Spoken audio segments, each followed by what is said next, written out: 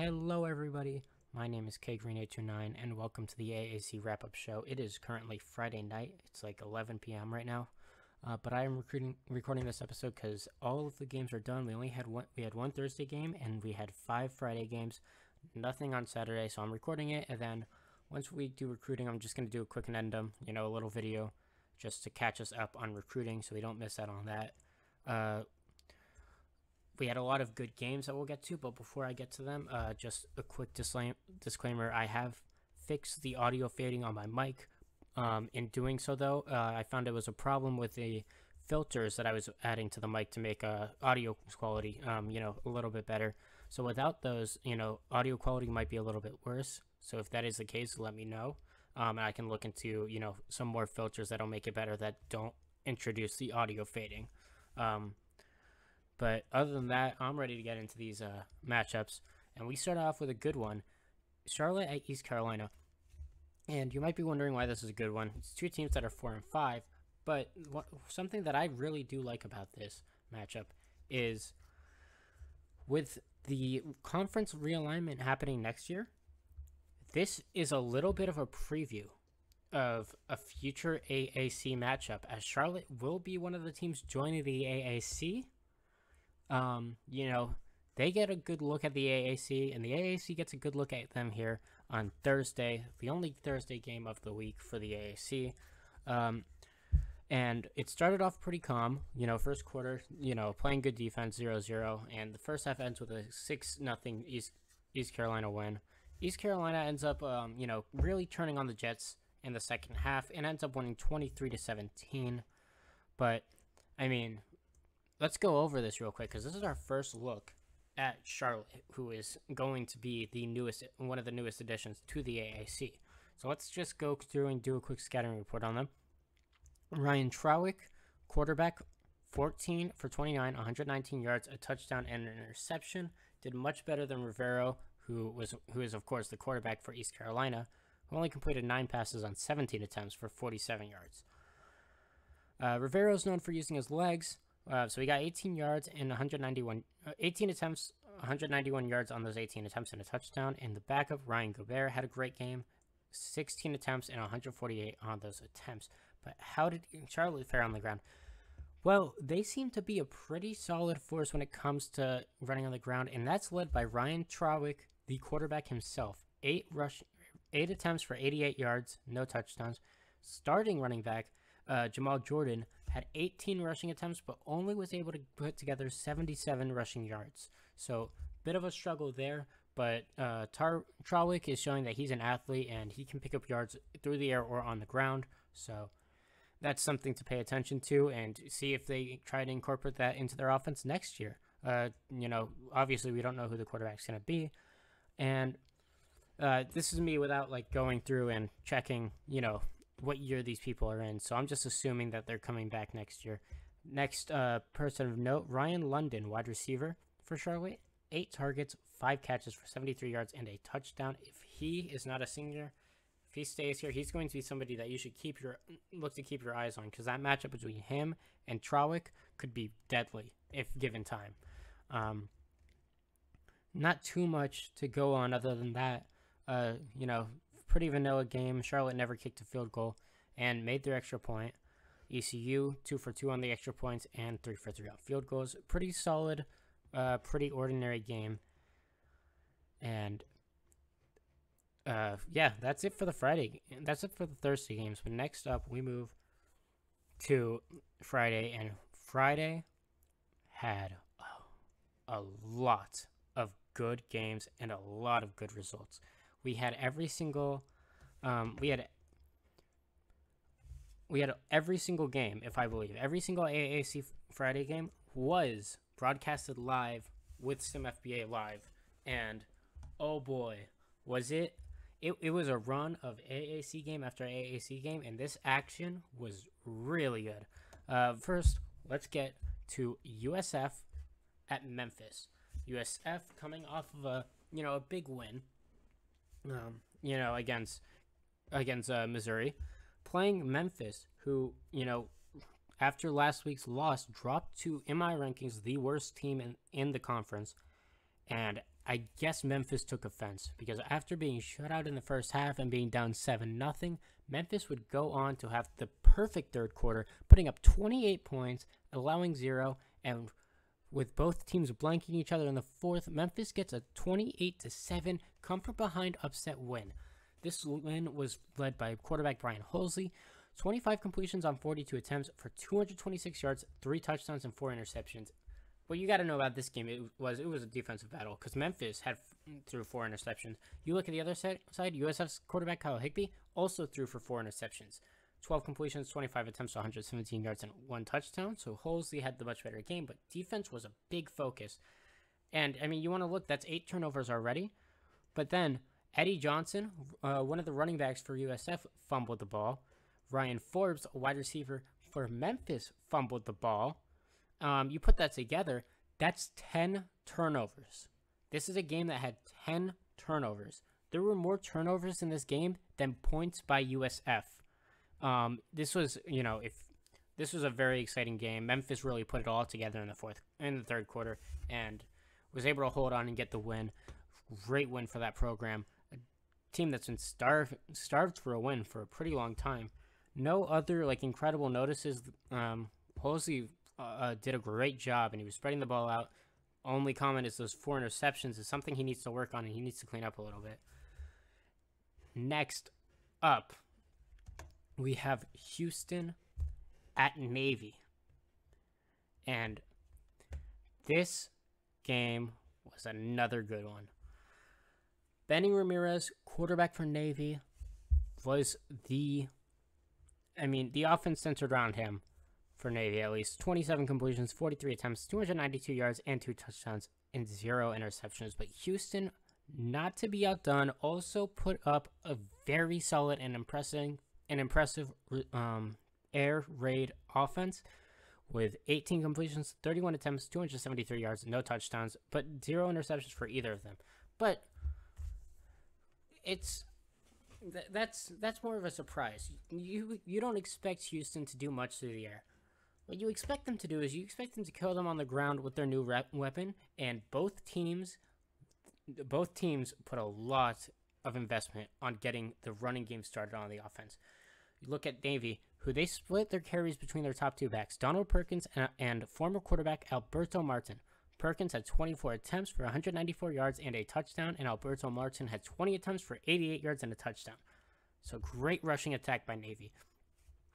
But then we come up to somebody who, if he played this position all year, could have been, could have made a very strong case for Heisman, and may still be making is still making a really strong case that maybe he should be looked at for AAC Player of the Week, and that is former quarterback turned running back Devontae Doyle, who on 26 attempts put up 252 yards, that's 9.69 yards per carry, and 4 touchdowns. Doyle was the offense for this Houston team, and it was a good game. Navy, Houston going blow for blow, 10-14, Houston up at the end of the first quarter. Then by a 10-point second quarter for Navy, has them going into halftime with a 20-17 lead. In the third and fourth quarter, both teams put up 7 as Navy comes away with a narrow upset win, winning 34-31 at home. This was a great game, really. And like I said, Navy finds the most success when their passing game is working and when their receivers are making catches, and Wes Osuna made sure that happened. On 18 targets, made 13 catches for 169 yards. Did not get a touchdown, but the yards was crucial in spreading out the offense, and it made a big impact and was a big reason that Navy was able to get the win. And you even look, just to show how close this game was. Okay, Houston had the ball, and they had to punt it away with 7 minutes 24 left.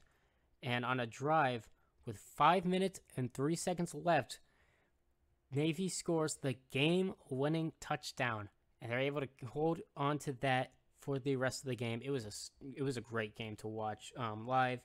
Lots of excitement. 2 great teams going blow for blow. unfortunate thing is that one team had to lose, and that team was Houston. This game, if it's possible, this game should have had two winners. Both teams deserved to win this game. Both teams played great. Next up, we have Cincinnati at SMU. Like I said, Cincinnati's been sliding. SMU's trying to start trending in the right direction, and they keep that up, allowing 6 points in the first half.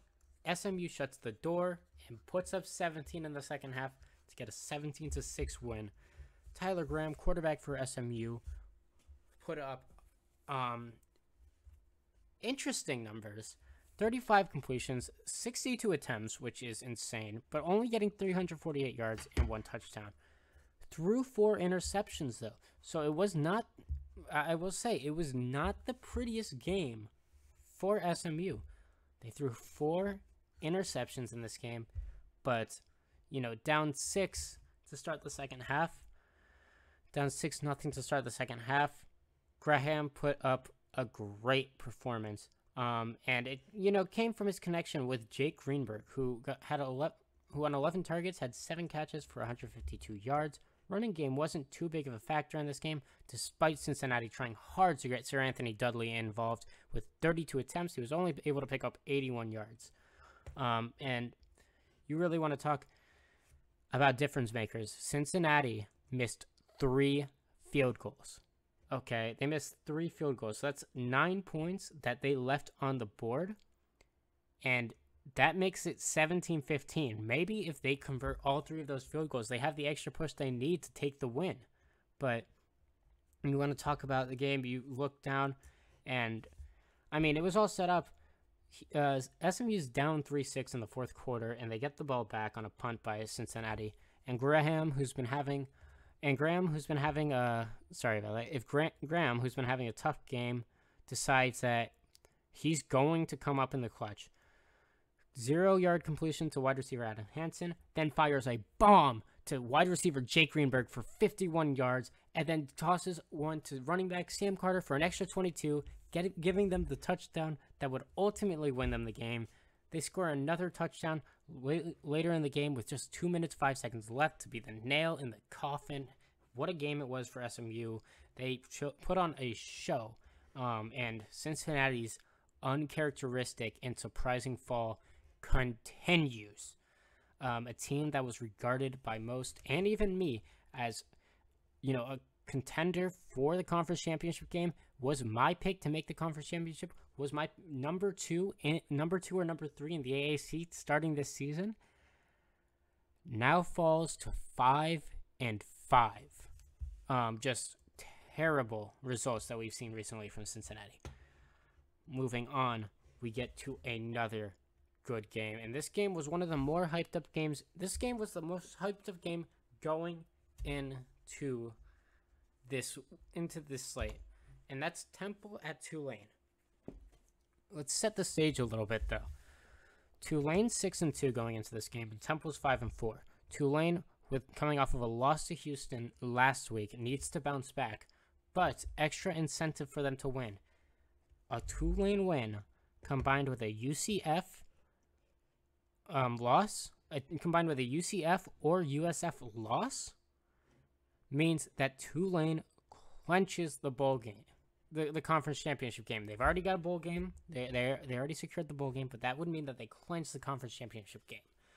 USF already lost, but Tulane does not know this going in, and they're going in. They're going to try and fight their hardest because they still, even though USF lost, Tulane needs to get a win here, if they want to clinch it, because that would take put Temple 2 games behind, and would mean that that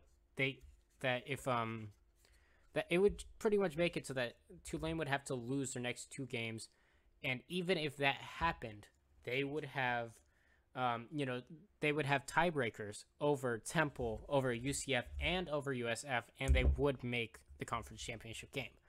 So a win here with a loss by UCF or USF secures the conference championship game. Temple coming off of a great performance where they had 2 100-yard receivers. Um, and this game started off a little lopsided with Tulane putting up 14 points in the first quarter and 21 in the second quarter. Going into halftime, this game was 35-7. And we had it on blowout watch. Bronson Morrow had tossed 4 touchdowns. Alexi Patterson had a big run and was able to put up a touchdown on the ground. And most importantly, that top receiver for Tulane, Fernando Thomas, 14 targets, 10 catches, 216 yards, packed to his waves, and 2 touchdowns. With Travion Love, that number 2 receiver, 13 targets, 9 catches for 126 yards and 2 touchdowns. And Devontae Pena, who is looking like he will be wide receiver 1 for this Tulane squad next year, on 5 targets, made 3 catches for 31 yards, also putting up an impressive performance. Also, Robin Rios, who targeted 5 times, only made 1 catch, but it was a great play where he picks up 40 yards. But lots of respect for Temple and their game. Quarterback Levon Levine had a great game. 20 completions for 41 attempts, 20 completions on 41 attempts, 307 yards and 3 touchdowns. And then finding Tajon Hecker, his most reliable and best wide receiver, looked for him 11 times. They connected 7 for 166 yards and 2 touchdowns. Ultimately, a fumble by Hecker would be something that would kind of close out the game for Temple and lead to the Tulane win, despite them not being able to capitalize.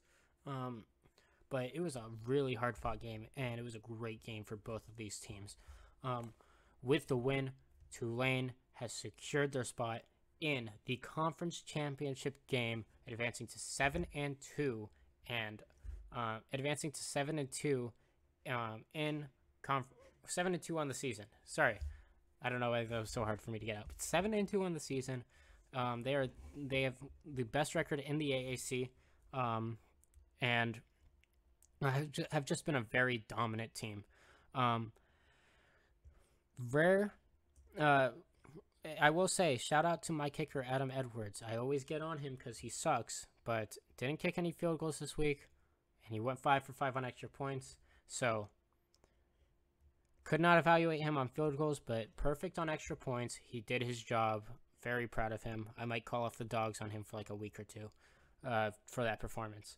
But, great game. Tulane started to fall apart in the second half, not able to put up much, and throwing 2 interceptions in that half, which would be the 2 interceptions that Morrow had on the game. But ultimately, Tulane was able to stand tall and secure their win, despite the late game heroics from Temple. And finally, we get to the last game of the day and of the week for the AAC. And that is UCF, the number 1 team in the AAC. I had them as the number 1 team at Tulsa. Tulsa's been picking up momentum. They've been getting some big wins, and they just came off of a big win against Kentucky. And right after that, they're tested again. Tulsa has to. I was looking at some things, and going into this game, Tulsa still had a path to the AAC conference championship game. They just needed to win the rest of their games and get lucky by a couple losses. And I'm going to tell you something. Tulsa is fighting for that conference championship game as they take down UCF 33-21. It was a great game by Tulsa. Maurice Ecule, 27 completions, 41 attempts for 258 yards and 2 touchdowns. But Jonathan Levine, who, keep in mind, this UCF team is, they lean on their defense a lot, and the fact that Tulsa was able to put up 33 is very impressive. I think the best performance offensively against UCF before this game was when I played them as Tulane, and I put up 27. So to put up 33 was very impressive feat by Tulsa. But UCF, at the end of the first half was down 16-7, and early in the fourth quarter was down 33-7. But they scored 14 points to make it close. They just didn't have enough juice to come back. Led by Jonathan Levine, 23 completions on 39 attempts for 267 yards, another 2 touchdowns, but he had 1 interception. Then Steven Herter, that top running back, 28 attempts for 107 yards. And then you look at the receiving yards. UCF tight end Chris Wilson was the main focus for Jonathan Levine. Got the second most targets, 2 less than wide receiver Gary Dominguez. Made 3 less catches, but put up 130 yards and the 2 passing touchdowns. Just a great, solid game for tight end Chris Wilson. Played great. And I'm going to go over. UCF missed 2 field goals, and that could have been, a big difference maker. It wouldn't have changed the score, but maybe it could have swung momentum or some extra things that would have pushed UCF to score some more points. We're going to get into now that we're done with all the games, we're going to get into the rankings, and then we're going to go to AAC discussion, where I usually just talk about schedule, but I'm going to before I talk about schedule for next week, I'm going to talk about some of the conference championship game, paths that teams have. So, pulling up the wiki right now, because actually I'll just use the interface, just so I have, comprehensive list of the conference games. It's not up to date, but I can just add the results from this week. Here are the rankings. Tulane jumps back into number 1 with their win. Tulsa, after 3 big wins in a row, jumps up to number 2. They've got momentum. They're a good team. And they just beat the number 1 team in UCF. So I have them moving up. UCF moves down to 3. Temple losing to Tulane doesn't take too big of a hit. Only moves down 1 to 4. Navy moves up after a nice win against Houston to 5. USF at 6. Houston at 7. SMU at 8, East Carolina at 9, Cincinnati at 10, and Memphis at 11. So some rankings. As you can see, this conference is still very close. And, keep forgetting. I was reminded of it today. Because conference realignment, after this season, we will be losing UCF, Cincinnati, and Houston to the Big 10 or Big 12. I forget. Either way, they are gone, and they're gone after this season, and really disappointing. We're losing 3 really, really good teams, but we are happy to be getting 6 new additions to the AAC family. This will all happen before the start of next season, so cannot wait for that. Will be fun to start, but we'll miss those teams, and especially Houston, because they are, Houston is an active team still. The only one that's leaving that is an active team. So Coach Merrill leaving the AAC with Houston. Gonna have to make sure to schedule a couple out-of-conference games with him like every once in a while, because really enjoy going up against him. He really, put it together a good game plan against me. Sorry about that if you saw that, but like I was saying, we'll miss those teams, but gotta look forward to the future. We're getting 6 new additions who hopefully can fill the spotlight. Let's get to the discussion part, and let's look. So after a win this week against Temple, Tulane has clinched the conference championship game, and there is 1 spot left. And so you can look, and here are my top teams. Here are my top teams that are still eligible for the conference championship game. There may be more, but these are just the clearest ones that I see. So with Tulsa winning, they are officially in the thick of things. They have to win. If they want to make the conference championship game, they have to win They have to win at home against East Carolina, and then win at Houston. That would make them 7-5 in the AAC. That will make them 7-2 in the AAC. And with the loss by UCF, my bad. Let me start over. So Tulsa getting those next 2 wins, again at home against East Carolina and at Houston, will make them 7. My brain is not working right now. Let me restart. I apologize for this. Math is not working right now, but I thought I could add, numbers together, simple like 1 plus 3 plus 1 or whatever, but clearly that's a problem for me. Here we go.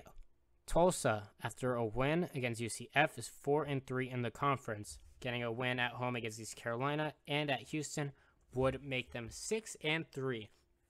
A loss today by UCF, Temple, and USF makes all four of those teams tied at 4-3 in the conference. A loss this week by a win by East Carolina, technically I think still keeps them eligible, but they need so much to make the conference championship game. But they need so much to go right. It's not even worth talking about them.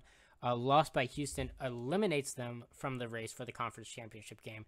So, in my opinion, there are 4 teams competing for that last spot. It's Tulsa, UCF, Temple, and USF. And all 4 of those teams has a claim to it. They all deserve to be in, to appear in it and support their conference and go head to head with Tulane for a rematch, because Tulane's played every team in this conference except for East Carolina this year. But you look at it, and let's get into the path that Tulsa needs. So they get 2 more wins.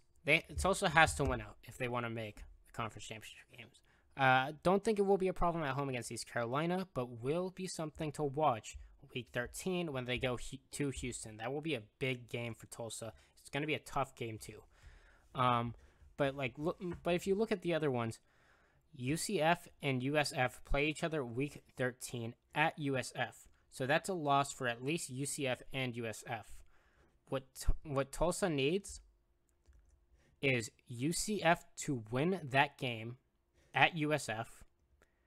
That would and if Tulsa wins out, a loss to UCF would eliminate USF from the conference championship games. I'm sorry if this gets a little wordy and hard to follow, but this has all been worked through in my mind, and I understand it, but I understand that other people may not. So Tulsa, let's just go over it real quick. To make the conference championship game, Tulsa has the hardest route of the people who I say are still in contention. They need to win out a game against East Carolina and a tough game at Houston. Then they need USF and Temple to both drop one more. They need USF, Temple, and UCF to all drop one game in the next 2 weeks in their conference. Or actually, no, they need. So UCF. Sorry. Okay, let me start over. I really do apologize for this. So, just clear your mind of everything I said about conference championship games. This is where we're at for Tulsa making the conference championship game. They need to win out. UCF only has one more in-conference game, and that's at USF week 13. Tulsa has the tiebreaker over UCF after beating them this week. So they need UCF to take down USF, so that would eliminate USF from bowl contention, and they need Temple to either lose. They need Temple to lose week 12 at home against SMU because Tulsa lost to Temple. If that happens, the only teams that are 6-3 in AAC play are UCF and Tulsa with the win over UCF this week gets the tiebreaker and gets a spot in the conference championship game. That's the biggest stretch that I say still has a chance of happening. Tulsa is a very talented team, and I feel like if they controlled their own destiny, they would make the bowl game, but they need some things to go right. Now let's look at USF. USF, going into this, it has to win at Memphis.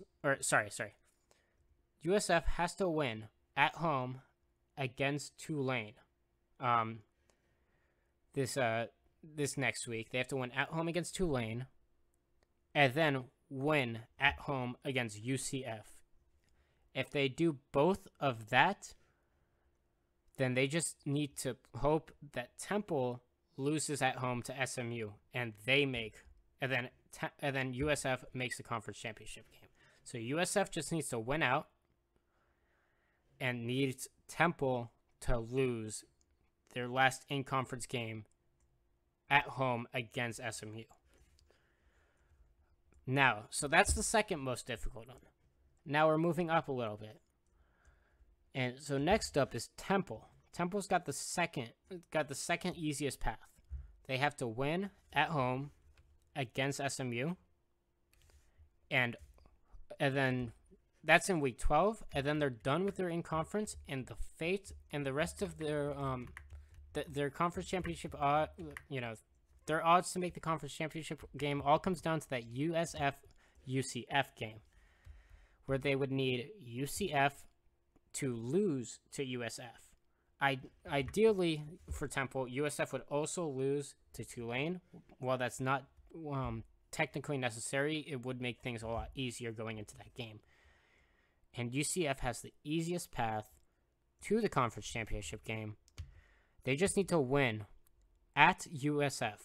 If they can win at USF, then I may be wrong about this, but if I'm reading this right, if they win at USF week 13, their last in-conference game, their last game of the season, they clinch the bowl game no matter what happens, and that will set the bowl game as Tulane versus UCF.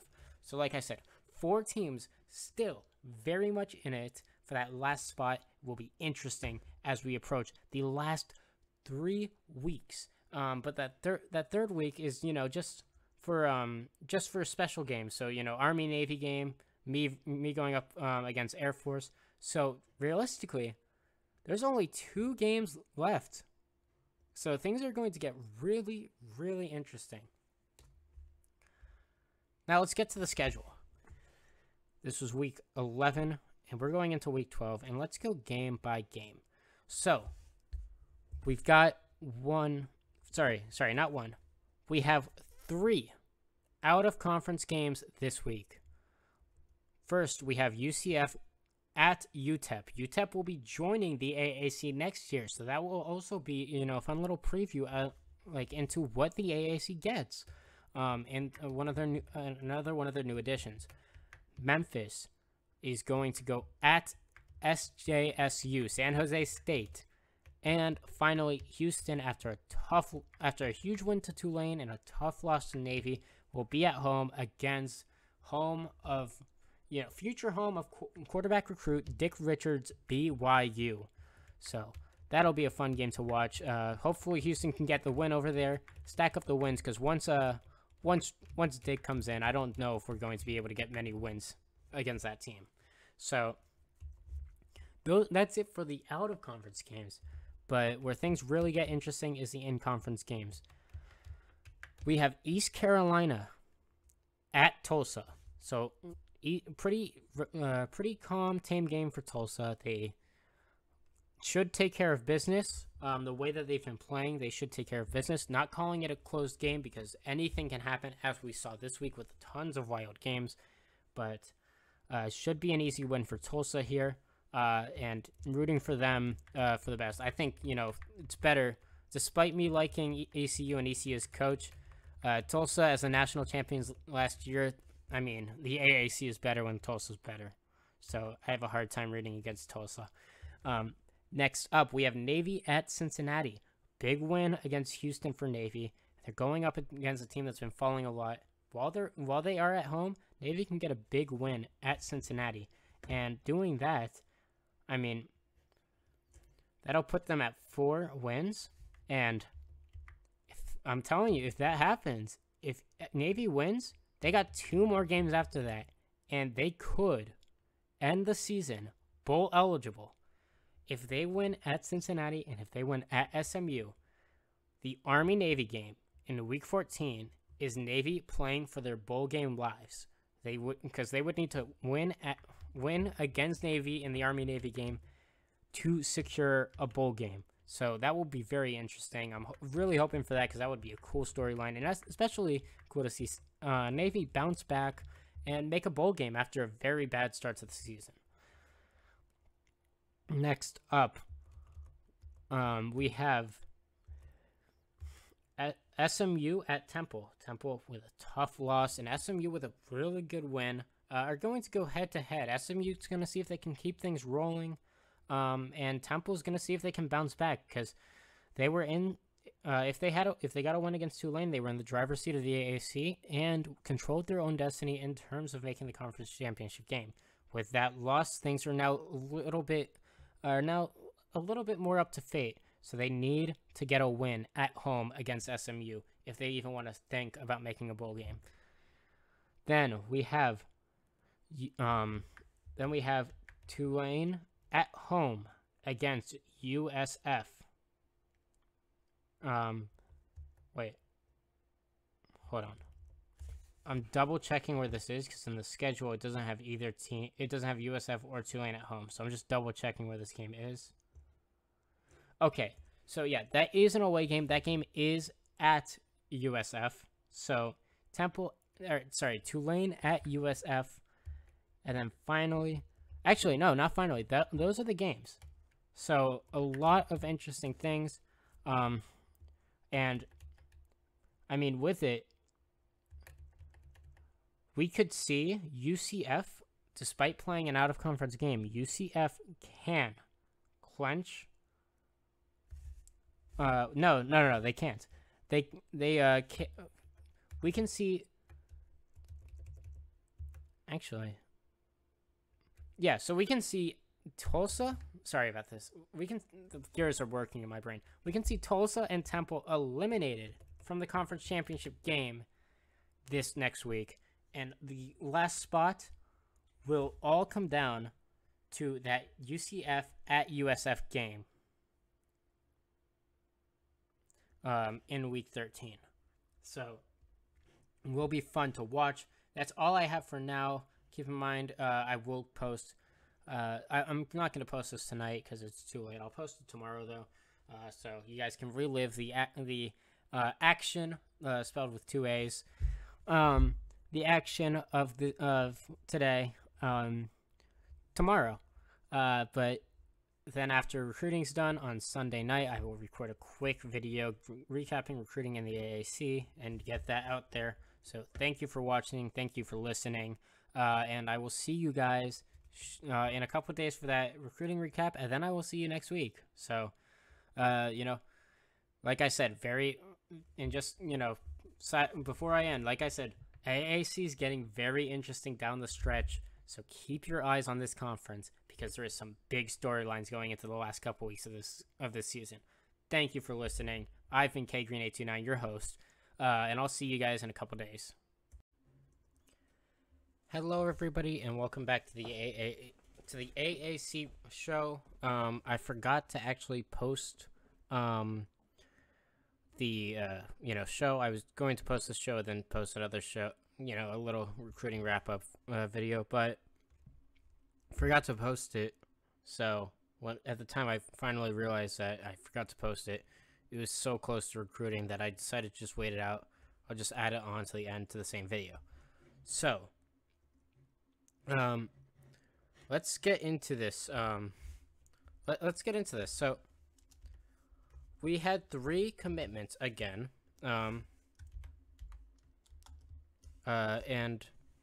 excuse me, I'm looking at one of these. So, all right, so let's get into this. We have 3 commitments, and it's 3 classes that have been making moves in these last couple weeks and have really been,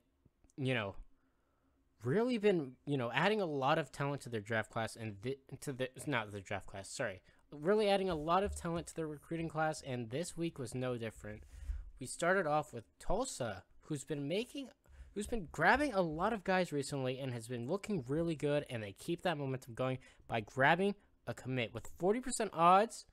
It's strong safety Frederick Thoreau, man coverage guy, 4 stars, B overall, B potential. Out of Macedonia, Ohio, went to Nordonia High School, and this is this is a player who can play.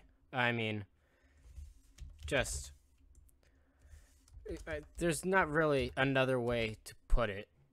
It's just this is somebody who, he's produced before, and well, he's not the most engaged in academics. He does enough to scrape by, so that's not his game. But he can really play football.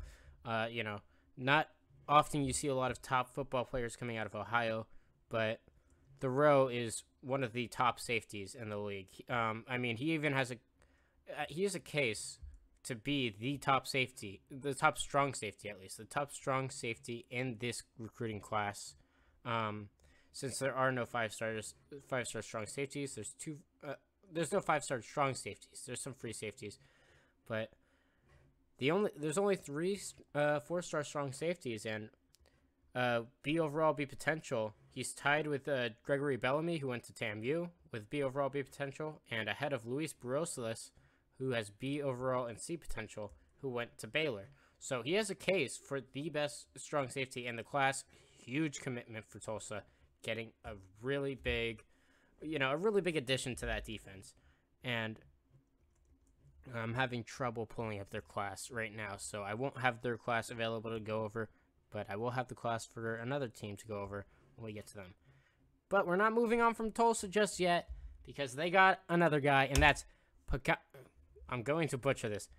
Paganj Gao, okay? Run blocking, offensive tackle, 4 stars, B overall, C potential. This guy is, just again, another player taken away from Notre Dame. 57% odds to commit to Tulsa, 43 to commit to Notre Dame, and Tulsa gets the commitment. He's from Plainfield, Iowa. And not too much to say about him except just another solid player. You can see on social media he goes by the handle @free_pancakes. Tulsa's gonna hope that he can start racking those up as soon as he gets on campus. Big guy, big addition, really good get by Tulsa to help improve that O-line. And now we're going to get to the last commit, and I know I'm going through these a little fast. I apologize for that, but I don't have too much to say on these. Next up, we have Navy grabbing another commit. They were up to the number 17 class. Also, Tulsa, with those 2 commitments, now has the 12th best recruiting class. So the AAC is making moves. We've got 4 teams in the top 20 in recruiting class with Tulsa, Navy, East Carolina, and Tulane. Two of them, Navy and Tulane, are in the top 10. So AAC looking good recruiting wise. But here we got Dinesh Villegas, going to Navy. 41% odds to go to Navy, 59% odds to go to Oregon, and Navy comes away with a steal, getting the outside linebacker that they needed, that they've been looking to get for a while. Coverage guy, C overall, C plus potential, 4 stars out of Tomball, Texas, from Tomball Memorial High School. This is somebody who, he's a coverage linebacker, and he's got some good football IQ. He values academics, and while he can be a little lazy at times, which is his biggest downside, this is a guy who can really play football, and a guy who really can, despite the lazy work ethic, if you can get him on the field and if you can get him serious about practicing and about, the next game, this is a guy who can be one of the best guys on the field at any given time during any given game. So, huge get. It's going to be a bit of a problem with his work ethic, but if they can find a way to get around that, this is a huge addition by Navy. As they continue to build their class. I keep talking about them building their class up. I've never actually been able to pull up in their recruiting class, but I've got the rest of the recruiting class up here now. So they just brought in 4-star. They just brought in that 4-star outside linebacker, Dinesh Villegas. But let's take a look back at Navy's recruiting class so far. They started off really strong. Their first commitments, they got 2 the first week. The first week of commitments for them, they got 2 guys from New Jersey committed the same week. That's Kyung Hee 4-star pocket quarterback, B overall, B plus potential. And Christopher Giles, 4-star pass blocking offensive tackles, B overall, C potential. You wait a little bit longer, then they get another 2 commitments. 4-star zone coverage free safety Bernard Wilson from Texas. So they got another Texas guy that Villegas can, get to know. Maybe somebody he's played against a couple of times. And 4-star balanced defensive end from Connecticut, Michael Harris, C overall, B potential. Bernard Wilson, I forgot if I said it, B overall, C plus potential. Then they got inside linebacker Timothy Johnson. He's a 4-star run stopper. We talked about him recently on the last show, I think. That was last week, from Florida. C overall, C potential. And Kirk Ragland, 4-star receiving running back from Illinois, C overall, C plus potential. Adding another big name in Villegas to that class. Navy, doesn't have any 4 and 5 stars. Was not able to go after any 5 stars. But despite not grabbing any 5 stars, this is a team that's looked really good. They have 7 guys in the recruiting class now. And like I said, no 5 stars, but they're still doing good enough where they're hanging in. And they're just a couple of points on the recruiting rankings outside of the top 5. This is a team that's really making moves. It is really looking good. I'm going to try and find Tulsa's abbreviation here real quick so I can pull up their class, and we'll go over their class now. Just to kind of catch you up, and eventually I'm going to do something where we go over just the classes of the AAC, but for now we're just going to look at these 2 classes.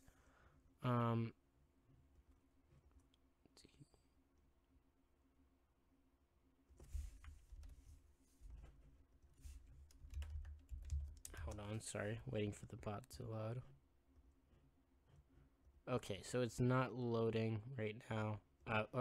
Sorry. Put Steam up there. So yeah, Tulsa's class is not loading for me right now.